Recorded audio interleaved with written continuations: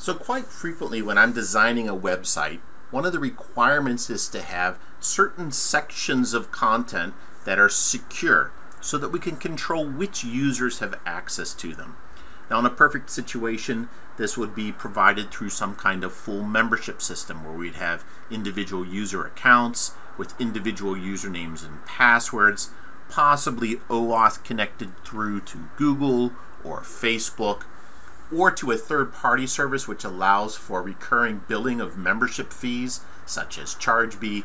However, at this point, WebFlow doesn't offer any type of integrated membership system support, and it doesn't have any membership system yet of its own, although it appears to be something that is in progress for the development team, at least in the early stages of planning. And this is currently October 2018 that I'm recording this, so I hope to see that at some point soon. What WebFlow does offer right now is the ability to password protect individual pages or folders. And this means only entering a password to access them. That leaves the responsibility up to you to distribute the password to the people that need to have it, to update it regularly so that you can essentially call previous users who are no longer allowed access to that content from the system. You just keep updating it, perhaps monthly, and allowing your users to know the new password. It's not a very elegant system, but it is somewhat functional in simple situations where the cost of having that information accessible to the wrong people perhaps isn't too high, where you don't have to manage it with extreme strictness. Let's have a look at the mechanics of the security system, because there are some particular things about it that I've discovered that gave me pause to reflect. So what we're going to do here is, in order to use password protection, we have to have a hosted website. We're looking at a hosted website that I've got here. So I'm going to create a couple of things here. First, I'm going to create just a general page which we're going to identify, set up as a password protected page. I'm just going to call it 1 for now to make it very easy to access. I want it in the root directory. I'm going to password protect it. I'm going to make the password 1 just to keep it extremely simple. And just so we know where we are once we get into this page, I'm going to give it a heading. I'm just going to call it 1. And I'm just going to call it 1.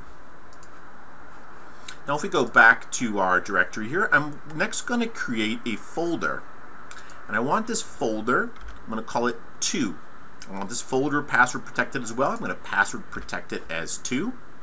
Now a folder itself does not have content. I need to put a page inside of it. So I'm going to put a page inside of my folder, and I'm going to call that page 2A. So /2/A will be the actual page name. I don't need to password protect the page. It's already inside of a password protected folder. So I create that, and again, to help keep things quite straightforward, we're going to let us know where we are, /2/A. Now if you've ever worked with WebFlow folders, one of the things you may have noticed is that it handles things differently from the internet of old, in that there's no such thing as a default document concept. In the old days, you had a recognized file name that the web server would look for when somebody requests the folder name without a file name included. So if I was to request /2, the web server would look for /2/index.html quite commonly, or other default documents that it was configured to search for. WebFlow handles that a little differently. What you do instead is you create another document, another page at the root level, at the same level as the folder, but that document needs to have the same name as the folder. So I'm creating a page here.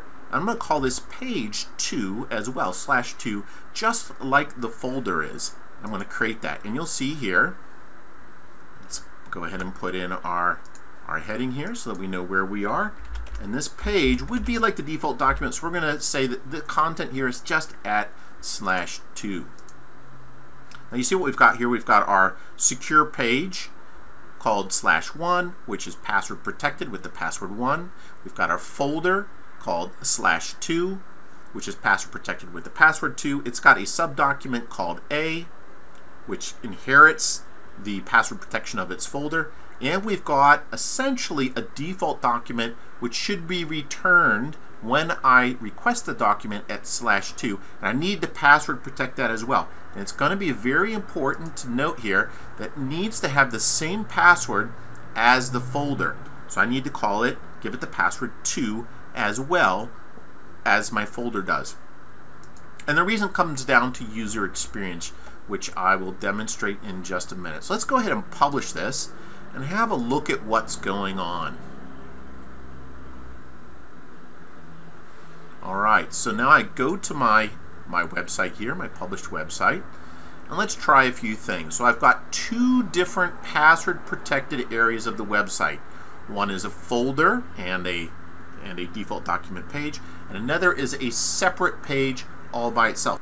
So let's go to the first document, /1, and I'm get a password requested, and of course let's use the wrong password just to make sure everything's working right. I'm typing in 2 here.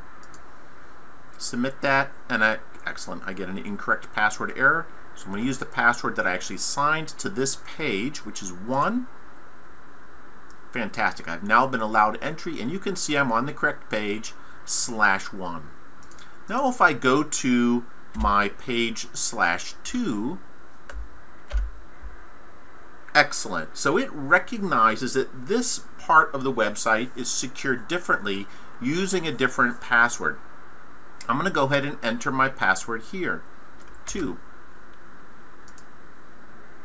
And I've been allowed in. And now I'm at essentially what counts as the default document page. It's a page that's at the same level as the folder rather than within it, and it's responding to requests for /2, even though the folder also has essentially the same name. Let's go back to 1. Excellent. It has remembered my authentication there. Now I'm at 2. And now let's have a look at the subpage, /2/A. And I was immediately given access to this. Now this is very interesting. So what it's saying is that even though I've got 3 passwords set, I've got my independent page, which is called page 1, I've got my folder, which is labeled 2, and I've got my default document page, which is also called /2. The page and the folder are sharing the same authentication. The way it's doing that is using cookies. And let's have a look at what's going on here. So if I go to /1 and I have a look at Google Chrome's developer console, I can go into application and cookies and have a look at what's going on in my website, and I can see here is a cookie called WF auth and it has a path of /1. If I then go to my other folder here, /2, and I can see I'm now inspecting /2. I can see it's got WF auth with a path of /2. And it's going to be the same thing if I go to /2/A, which is now my subpage, is that I now see I'm looking at /2/A. My auth page cookie is using the path /2. So that cookie is being shared between the page and the folder. The most important thing to realize about this is that from a user experience, it's very important to configure your page and your folder so that they are both password protected using the same password. Which means if you update it regularly on a monthly basis, you need to update it in 2 places. If you don't do that, you're going to end up with some rather confused users who are essentially going to have 2 different passwords they need to enter depending on exactly how they accessed that part of your website. If they accessed it from, for example, /2 directly, they'd have to enter 1 password. If they ended up accessing it through one of the subfolder documents, like /2/A as their point of entry, they have to use a different password. Once they've entered either password in the right place, though, they would then be able to access both the default document page /2 and any of the contents of the folder, also called /2. So this is something important to recognize. Now, if you are a developer and you've spent any time thinking about what this system does in terms of its cookie generation and how the paths work, one of the things that you may be considering is, how do I make use of those cookies to determine whether a user is logged in or not? So how do I identify whether WF auth page exists, and how do I use that to, for example, show and hide certain components of the website? So for example, in my top navigation bar, I might wish to have a login button. But I only want to have a login button when I'm not logged in to that members section of the website.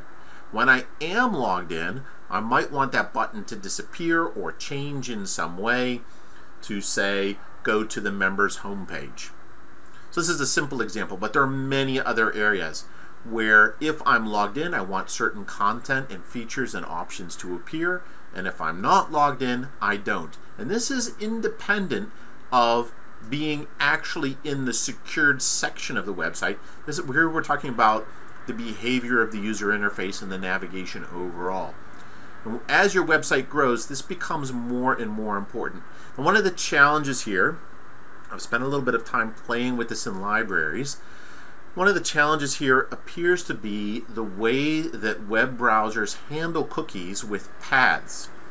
Essentially, the web browser only allows that cookie to be available to you from a script that is in a page that is under that path. That is the only time the web browser actually gives you the cookie to access it. Now, there are a couple of hacks and workarounds. If anyone has actually found a way to make this work, I'd love to have a library where I could tag all of the content on my page throughout my website, perhaps with custom attributes that say, hey, show this only if someone's logged in, and hey, show this only if someone is not logged in. And then as the page loads, it would essentially check my current authentication status and then modify the page very quickly to hide and show certain elements depending on the current login state. As far as I can tell, no one has done this yet. If anyone would like to work with me on it, give me a call. I'm about 65% of the way there, but I've run into a few snags, and I'm really looking forward to see what WebFlow does with the authentication systems, because it's a very exciting possibility to have such a powerful design platform married with some real development-oriented components.